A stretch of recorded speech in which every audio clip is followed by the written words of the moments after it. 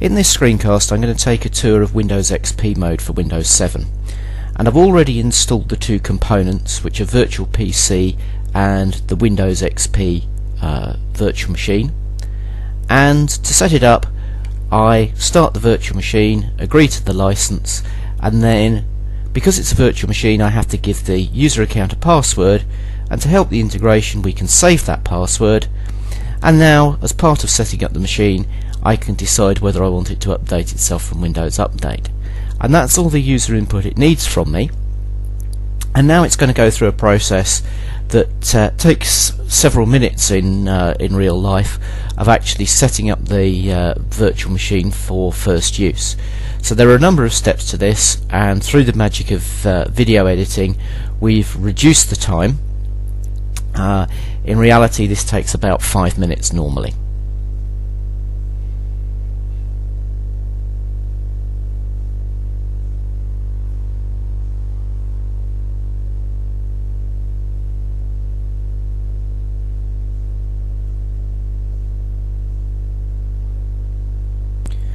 Now that the machine's finished configuring itself, I get automatically signed into it using those user credentials that I put in before. So I log in as a user named user, and this machine's not joined to a domain, but it has got networking connections. Now if I have a look at the settings for the virtual machine, we can investigate the details of this, and we see for example the way the virtual hard disk's set up and so on. That's actually set up as a differencing disk so that we can have multiple similar VMs. But if we look at the networking here, you can see networking's set up to use the host's network interface using network address translation. So I can go to Internet Explorer and open the default home page. Now again, through the magic of video editing, I've installed some applications on here, and these are to work with my digital camera. So you can see these have been added to my start menu in the virtual machine, and the integration with the host means that these applications show up on the start menu in the host operating system. So under Virtual Windows XP applications, you can see there's the program group and there's the program items that got added by that setup program in the VM. Not everything that I want to put on the start menu, however, has an install program. So what I'm going to do here is to just add a shortcut to the folder where these camera tools save their files. So there's the folder. I'm just going to copy it, paste it as a shortcut onto the start menu. I'm going to rename it because that's not a very nice looking name, so I'm going to get rid of the bit that says shortcut to. And once I've saved this, the integration components see that the menu has changed. You may see a little flicker from the desktop in the host operating system, and then if we navigate down to that virtual machine's applications, you can see in that program group I've now got that icon for my folder. And I can do the same thing with other program groups.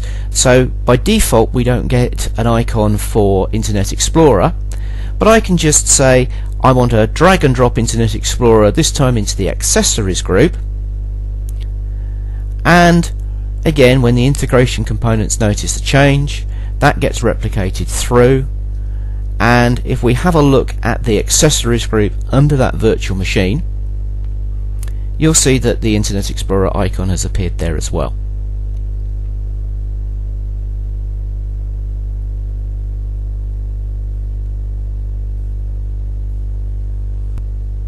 The reason I chose the camera utilities was I wanted to show you the USB feature. So I'm going to connect my digital camera to the virtual machine, and it tells me that it will no longer be available in the host. And once I've done that, I can see the device here as a removable mass storage device attached in the virtual machine. So that shows me the camera's attached, but I can do something a little bit cleverer than this, because the camera utilities allow me to do tethered shooting. tethered shooting basically means I write direct to the computer instead of to the memory card in the camera, and you can see there's data at the bottom of this picture coming back live from my camera. Now this won't work under 64-bit Windows 7, but it's quite happy running in a 32-bit VM. That's all very fine and good, but what I'd really like to do is to run these applications without the virtual desktop. So if I go to the Start menu and launch the same application, you'll see it closes the virtual desktop, and when the connection's established, you'll see that the notification area at the bottom of the screen is linked up between the host and the virtual machine. So that gives me my remote application. You can see camera data coming back, take a photo, and that's now been saved to a folder in the virtual machine. Now that was the folder that I put on the Start menu. So what we'll do is we'll navigate down to that folder, and when this opens you'll see we've got a classic XP Explorer view, not a Windows 7 Explorer. But there are my photos at the bottom, and if I scroll to the end there's the new one.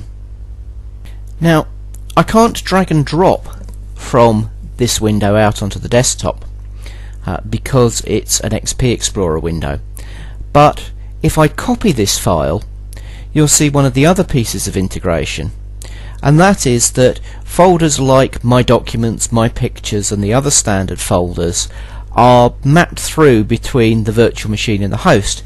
So if I go to My Pictures, I've got a folder here that I'm going to paste that picture into, and the refresh is a bit clunky here, so I'm just going to fiddle it so we can see the file, and that's now been dropped into My Pictures on the host machine.